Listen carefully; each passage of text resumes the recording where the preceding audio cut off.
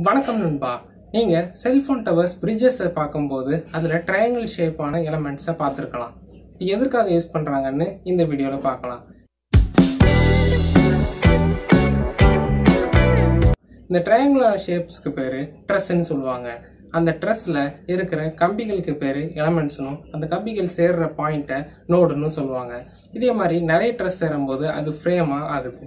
இந்த ஃப்ரேம்ஸை தான் bridges, cellphone towers, bike ஃப்ரேம்ஸ்ல use பண்றாங்க. இது எதுக்கு யூஸ் பண்றாங்கன்னா அதிக லோட டிஸ்ட்ரிபியூட் பண்ணும்.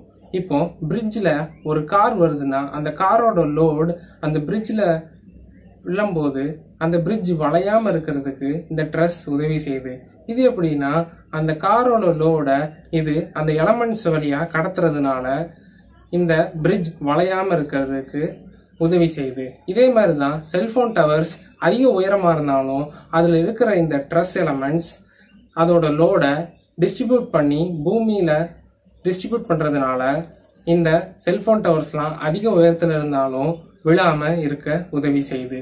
மேலும் இந்த ட்ரஸ் எலமெண்ட்ஸ் எங்கெல்லாம் யூஸ் பண்றாங்கன்னா ஏர்போர்ட்டோட சீலிங்ஸ்லயும் ரயில்வேஸோட சீலிங்ஸ்லயும் யூஸ் பண்றாங்க. மேலும் பைக்கோட ஃப்ரேம்ஸை வெயிட்லெஸ்ஸா இருக்கிறதுக்காக இந்த ட்ரஸ் யூஸ் ஆகுது. மேலும் இது ஸ்ட்ரென்த்தா இருக்கிறதுக்கும் லோடு டிஸ்ட்ரிபியூட் ஆகிறதுக்கும் இதை யூஸ் பண்றாங்க.